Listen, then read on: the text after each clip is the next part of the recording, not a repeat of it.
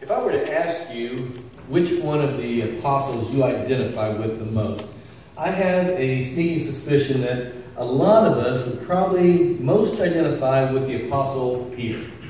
How many would probably say they identify with Peter? All right, I kind of figured that, and it's easy to understand why. All right, because Peter is a lot like us. All right, he was impetuous, and by that I mean, remember the time when Jesus was walking on the water? And they were all afraid, and Jesus said his eye, and he says, "Well, Lord, if it's you, tell me to come out and walk there with you." And Jesus says, "Come." And what's he do? He gets out of the boat. I mean, he does. To me, that's impetuous. And then it just kind of seems a little bit on the crazy side almost. I mean, getting out of when the storm's going and he's out there, but it was faith. But still somewhat impetuous. And we're sometimes like that. He's a man who often stuck his foot in his mouth. Okay? How many of us have been there before? Remember when Jesus is coming around and washing everybody's feet? What does he do? He gets up and goes, "You will never wash my feet." Right? And Jesus says, "I don't wash your feet, then I have nothing to do with you." That changed his tune real fast, didn't it? All right? And he was even sometimes less than courageous. Remember the night Jesus was arrested? And Peter's following along, and he's out there in the courtyard, and somebody says, "Hey, you're one of them, aren't you?" "Nope, not me." 3 times he denies Jesus. And probably most of us have been there sometime in our life too. We've denied Jesus. Either by our words, but I'm feeling more often by our actions. Or sometimes by our lack of words. But Peter is also a great example of how Jesus can take imperfect people and use them to grow his kingdom. Remember on the day of Pentecost? Peter gets up, the one who was afraid to speak up earlier, remember? Now he gets up in front of the whole large crowd and he starts speaking the gospel for the first time. And it says 3,000 people were added on that day to the family of God. And it was also Peter who later on went to Cornelius' house. Cornelius, a Roman centurion, a Gentile. And Peter goes there and again speaks the gospel to the Gentiles. And brings the first non-Jews into the family of God. So today we're going to begin a series of messages from 1 Peter. Now Peter is writing to Christians who have scattered all over the area. All right, they've scattered from Jerusalem, probably because of the persecution that was going there. So he's writing to some of them, but also to the other Christians who are there because of Paul's missionary journeys and so forth. And so he's writing to all these people, especially those in the area of Turkey. And so when you read these places that we're going to read here in a moment, these are in the area of Turkey today. Okay, so that gives you a little bit of understanding there. Now, it was written sometime between 60 and 66 AD. Okay, we know it was written after the time of Ephesians because he mentions some things that are in the book of Ephesians, I think, of Paul. But then it's also before 66 because we're pretty sure that's about the time that he died. Some think it's probably before 64 AD because that was when Rome was on fire and the really heavy persecution of Christians began. But at this time, Nero is the emperor of Rome. And Nero didn't like Christians, and he persecuted them. And the persecution of Christians was deadly. Peter himself, according to tradition, is later killed by Nero. Now, we've all heard it, that he was crucified upside down. Not so sure about that, but we do know that he was killed by Nero in Rome somewhere around 66 AD. And so Peter is writing to Christians in this letter to encourage them as they face fierce persecution. And it seems that he's writing from Rome because in the 5th chapter he refers to being in Babylon, which often was a code name for Rome. So it's very possible he was writing from Rome at that time. Now Peter was given his name by Jesus. His real name was actually Simon. Okay? But Jesus gave him the name Peter, which means rock. Okay? Now, it's not a really huge, like, bedrock type thing. It's more of a large stone. And I think that's key because, remember, earlier he said, when Jesus, after Peter had said when Jesus asked who he was, he said, "You are the Christ, the Son of the living God." And he says, "You are Peter," all right, the rock. He says, "Upon this rock I will build my church." Some people get that confused. They think that when it says rock and rock, Peter, meaning rock, it's the same rock as later on, but it's not. Peter is a small rock. The other word is Petra, and it means like bedrock. Okay, so there's a little bit of difference there. But the thing is, he calls him rock. Something that is strong and steady. And so, we are looking at 1 Peter, and in a sense, this is hearing the rock speak. And that's what we're going to call this, the rock speaks.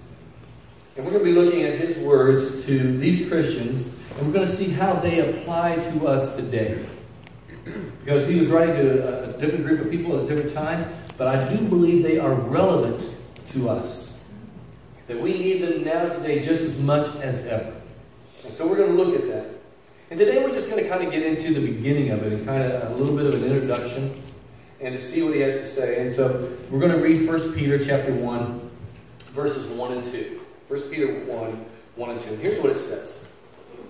It says, "Peter, an apostle of Jesus Christ, to God's elect, strangers in the world, scattered throughout Pontus, Galatia, Cappadocia, Asia, and Bithynia, who have been chosen according to the foreknowledge of God the Father, through the sanctifying work of the Spirit, for obedience to Jesus Christ and sprinkling by his blood.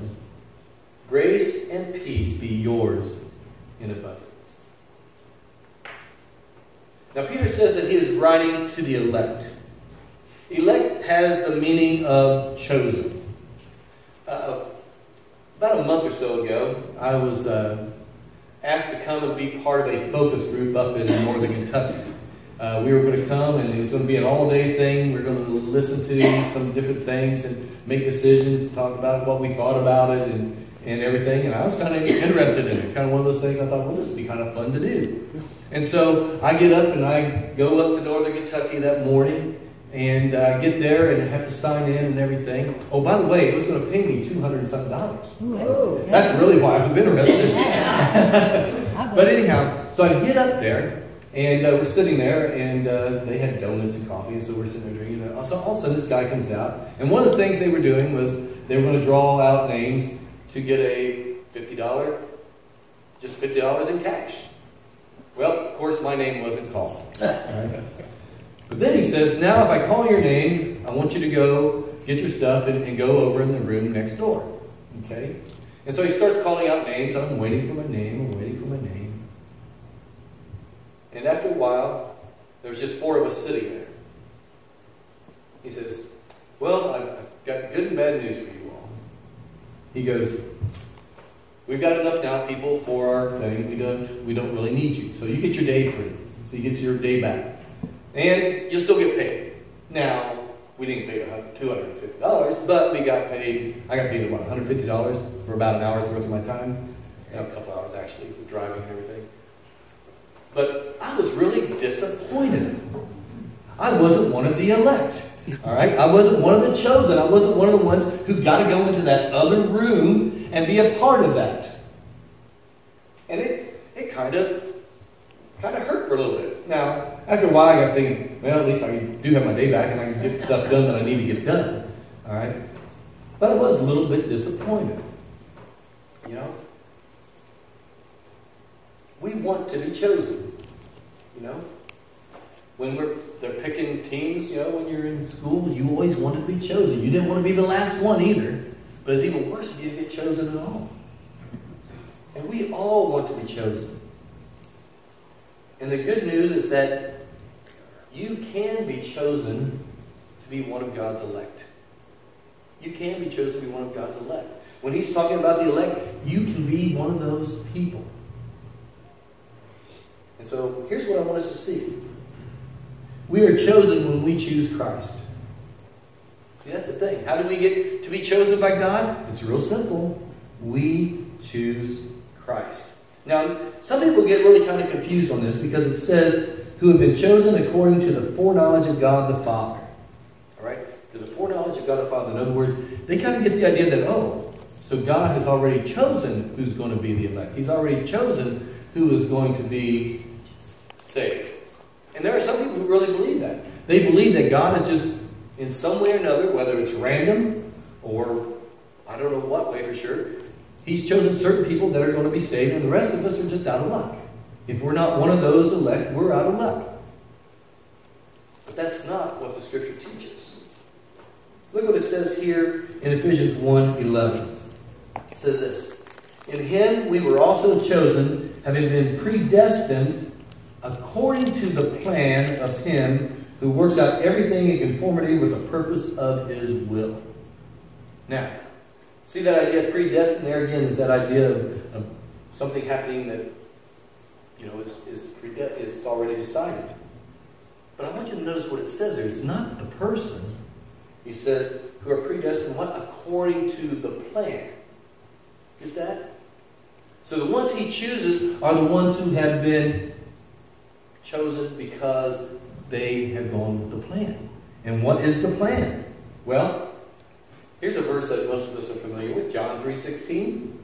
It says this, for God so loved the world that He gave His one and only Son, that whoever believes in Him shall not perish, but have eternal life. Okay, you see the plan here? Here is the plan. The plan is that God sends His Son, Jesus Christ, to die for us, and that whoever believes in Him will be saved. Right? Get that word, whoever? Right? That gives us the idea that it's everyone who chooses. Isn't it? It's not a certain select little group, but it's anybody who chooses Jesus Christ will not perish, but will have eternal life. Now, one thing that needs to be understood though, when we say that word believe, okay, when we talk about believe, some people just think that means, well, if I just acknowledge that Jesus is Lord, then that's it. All right? No, it's not what it says. It says who believes in Him. In other words, when we put our complete trust in Him for our salvation, our complete trust, that means we are willing to do whatever He says. We're going to submit ourselves to His will and follow Him and do what He asks us to do. That's putting our trust in Him. We have to believe in Him. But that's the plan. And so if we choose to believe in Christ, if we choose to follow Him, then it says that God chooses us. So we are chosen when we choose Christ. But we are chosen then through the sanctifying work of the Spirit, of the Holy Spirit. Now that word sanctifying is one of those big church words, you know, that we all look at and go, okay, I'm not really sure what that means. Okay? And basically what it means is to set us apart, to make us holy. So the point is, like what we were talking about earlier today, is that He wants to change us. He wants to mold us into the image of His Son. That's what He desires. 2 Corinthians 3:18, this is from the New Living Translation, says this, and the Lord, who is the Spirit, makes us more and more like Him as we are changed into His glorious image. You get that? It says the Lord, who is the Spirit, the Holy Spirit that is in us when we have accepted Christ Jesus, when we have given our life to Him, when we have been buried with Him in baptism, when we receive that, He makes us more and more like His Son, Jesus Christ. You know, we sing that song, Just As I Am. And that's a great song for invitation because that's right. God does accept us as we are. We don't have to change to be accepted by God at first.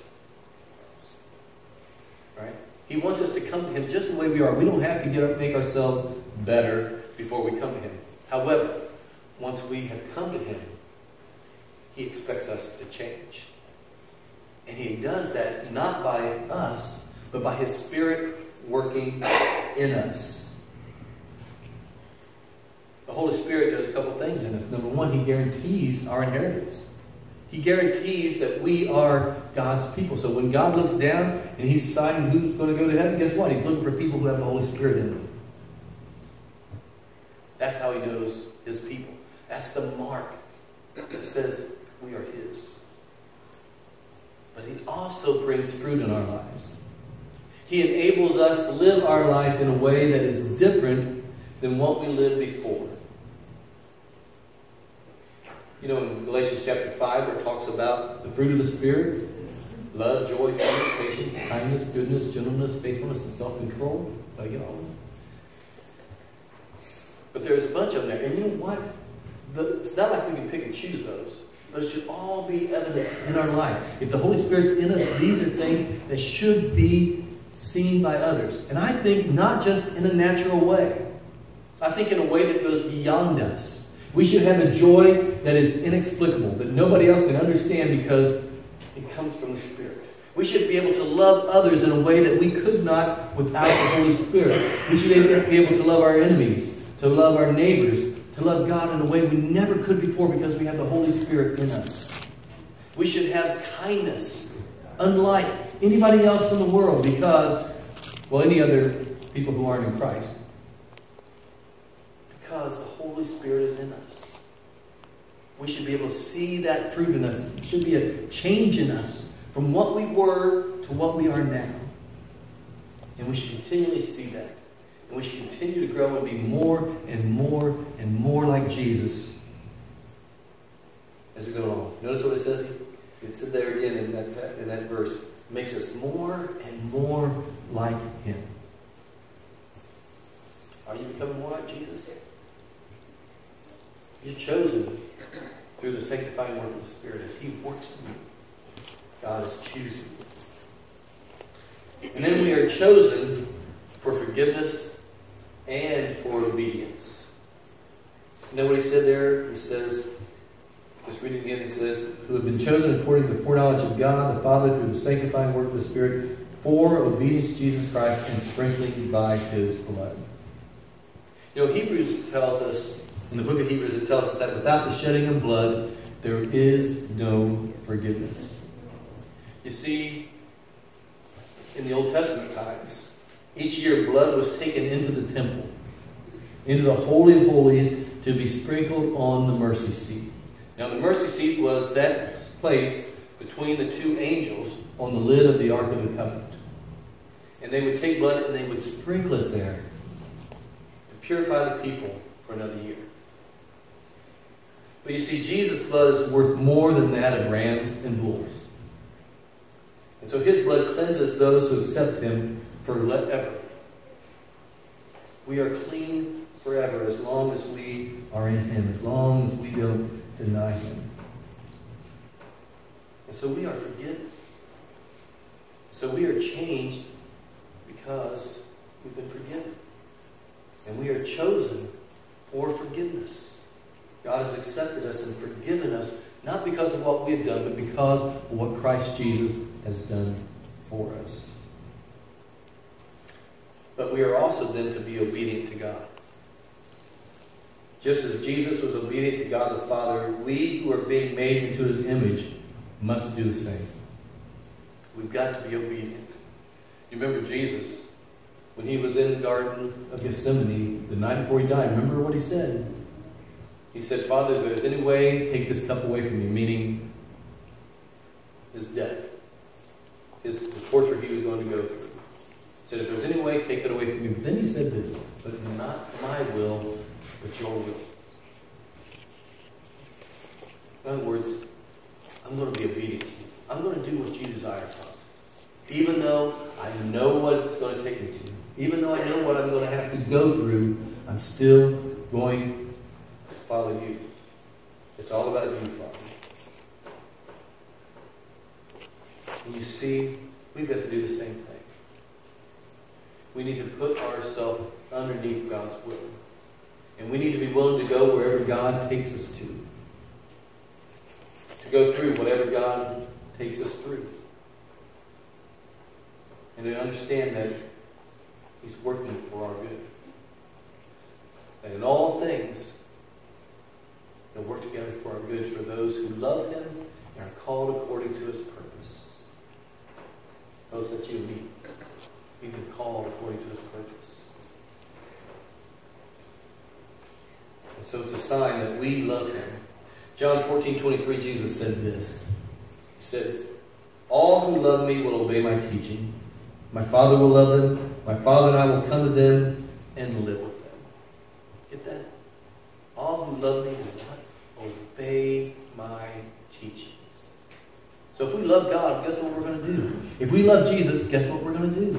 We're going to obey His teachings. It's not going to be a matter of whether we want to or not. It's going to be because we know we need to. Because we know that, first of all, that God is trustworthy. That when He asks us to do something, there is a reason for it. You know, I coach middle school football. And sadly, last night we lost and are out of the playoffs now. We lost 25-26. Wonderful. Wow. But it's interesting. Sometimes I have to tell boys over and over again how to do something. And I tell them, do it this way. And they go ahead and do it their way. And guess what? It costs us. All right? Because they didn't do it the way that we told them to do it. Not just because our way, we think we're smarter than they are. Well, we are. But because we know from experience, this is going to help you out. This is going to be the best way to do things. And it's the same way with God. He does the same thing. He doesn't tell us just to impose His will upon us and make us do what He wants to do so we can be His puppets. He does it for our benefit. When He tells us not to do things, it's because that's the best thing for us. When He tells us to do things, it's because it's the best thing for us. He knows. He's the maker. He made us. He knows what's best for us. And yet too often we try to do our own way, to do our own thing. And when we do, it causes problems. And Satan gets the victory.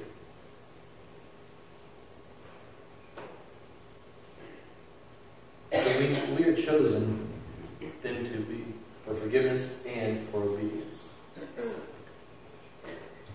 Alice Cooper had a song. He sang these words. I want to be elected. I don't know how many of you remember that old song. But I want to be elected, he said. And, I want God to elect me. All right? And I figure you do too. You want to be part of the elect. When it says, where Peter says, God's elect, strangers in this world, you want that to be you. At least I hope you do. And so if we want to be chosen by God, we need to know what it means. We want to be chosen by God because we also know what not being elected means. Just like me, in that day I was left out. I didn't get to be a part of the group. I didn't get all the rewards that group got. I was left out. The thing is, if we're not part of God's elect, we're left out. Remember what it said? It says that those who believe in Christ won't perish, but will have eternal life. Guess what? If you don't believe in Jesus, if you haven't given yourself to Him, if you haven't trusted Him with your salvation, guess what? You're left out. And you won't get the rewards. You won't get that eternal life that He has promised. But He wants it for you. He wants to choose you.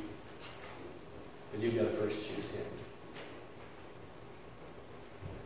We can be chosen. We can be part of the elect by choosing the Son. By choosing Jesus Christ. In Christ, we are the elect. Just one, we're going to sing our song Commitment. And as we sing this song, I want you to think about your life. The song we're singing is Blessed Assurance. Are you assured your salvation? If you're in Christ, you are. If you've accepted Him and are living your life for Him, you're chosen, you're elected. If you haven't, you need to do something about that. And so we ask you to come forward. We ask you to talk to us. Find out what you need to do. How can you accept Christ? How can you choose Christ? What do you need to do? How do we go about that? Because then He will choose you. Let's stand and let's sing. You got something else you need?